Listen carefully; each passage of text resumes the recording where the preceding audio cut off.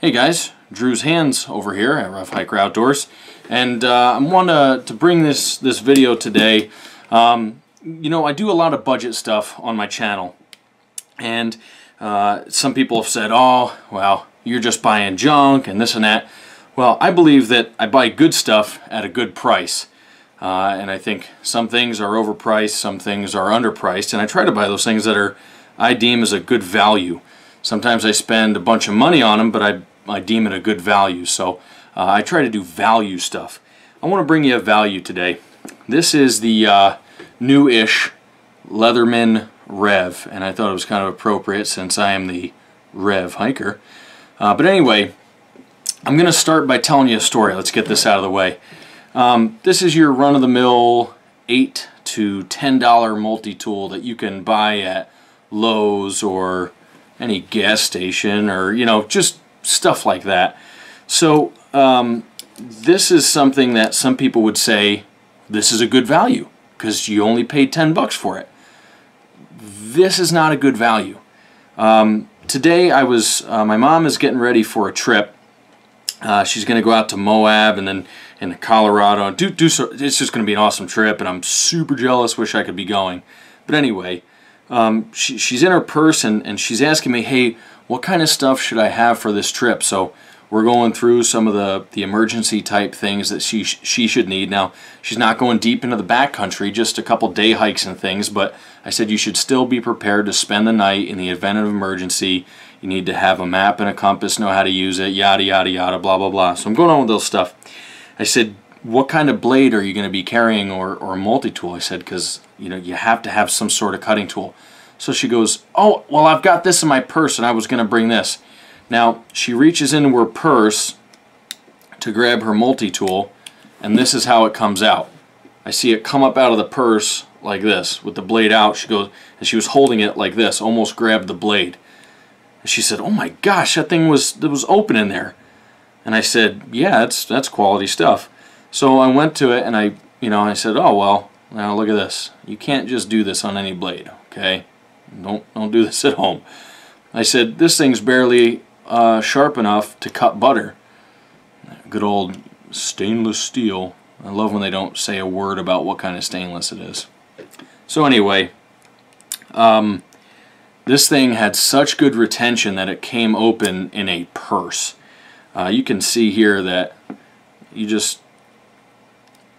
this just wiggles back and forth, and it's enough to where the tip is exposed and can be caught on anything. She could have pulled something out, and that's how this got opened. This is not a good value. This is a piece of crap. It has all this stuff on it. The slip joint on it, which is nothing locks, it just has a slip joint. It's so weak that it almost might as well not be there. It's next to pointless. It's got another small blade on here that is just total crap. I don't even know what you could do with it. I don't know. This thing is such a piece of swill, and I thought, for 10 bucks, like, my mom said that she's been carrying this in her purse, and she's used the screwdrivers and this and that a couple times, and it's been handy. And I said, well, Mom, I said, Leatherman came out with a new tool that's pretty budget minded, but it still comes with Leatherman's 25-year warranty, and it's still pretty much made in the US, and for just about 30 bucks you could have something that is 10 times the tool that this is. And so that's what she did for her trip to Moab and to Colorado and some other places, and going in the Rockies. She got the Leatherman Rev, and I just wanted to give you guys an initial impressions on this and let you know why you might spend about 3 times the money, but you're getting 10 times the tool. This is a high value piece of gear. This is junk, it's cheap. This is a good value. So first off, we'll start with the pliers. Now, you can see on the cheap tool, I'm going to try to get a close-up of this. I hope this shows up. See that wiggle? How the jaws are sliding back and forth as I move on these? And I'm not putting any pressure. They literally just wiggle with no effort at all.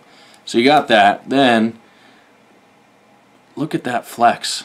I mean, I'm not even pressing hard, and look at that flex. So this stuff is it's just put together like swill. So, and you know, the lockup in here between your wire cutters, they don't even touch. So lots of luck cutting anything that's not really thick. Because when you try to get the finer stuff, that's when you need the tight jaws. Now these, the jaws actually rub as you close them. So, you know, that's going to cut better. Next test, let's do the wiggle test. Not even a smidge of movement. Flex, yeah, you get some flex, but it's probably less than half of this. Next thing about the Rev, let's do the blade. This one, like I said, let's see, where is this thing? Really loose, and when this opens up, you can see boatload of play before the slip joint even engages right about here.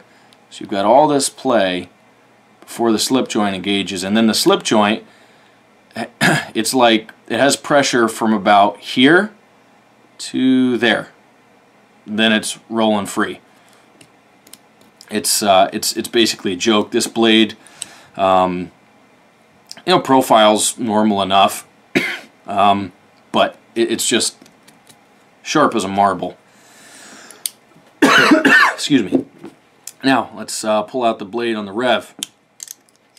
Nice reverse tanto. Almost reminds me of this a little bit. So you got a little bit of a reverse tanto. It is very sharp out of the box, and that tip is a serious piercer. I opened up some packages with it, and I was like, wow, this went right in there. Very sharp, 420 HC, meh, but what do you want? The thing's 30 bucks. It's still a heck of a lot better than this pot metal blade here. Next thing, it's got a liner lock. Bang, this blade locks. No play. Oh, no, not even side to side. There's nothing. Great, excellent lockup on this blade. Very thin.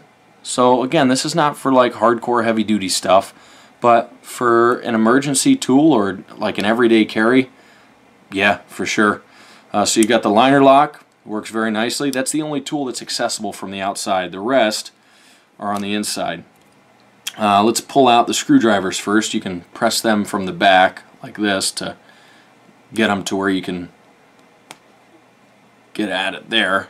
Now this is new, so it's a little stiff, but one thing I did say about these is that your slip joint is next to nothing. It's just super loose. On this, these really, they got a pretty positive lock up there, and almost the Phillips has maybe 32nd of an inch worth of play, but slip joint much tougher on there.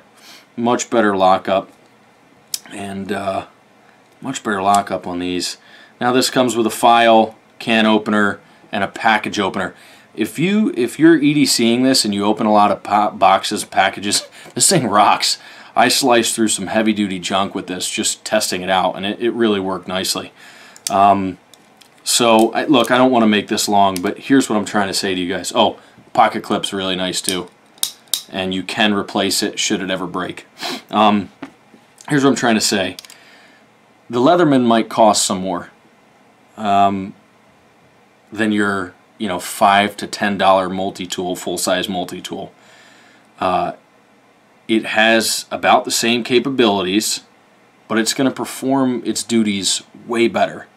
And if you ever have a problem like I had with my TTI, it's out in Oregon right now, being fixed, because Leatherman has like an ironclad warranty. Their stuff's awesome. They stand behind it because they make it well.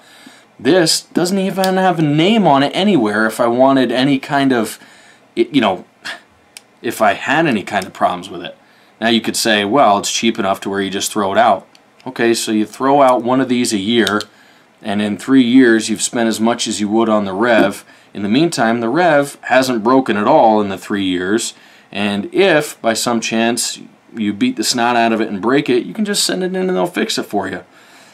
So again, valuable, cheap. There is a difference.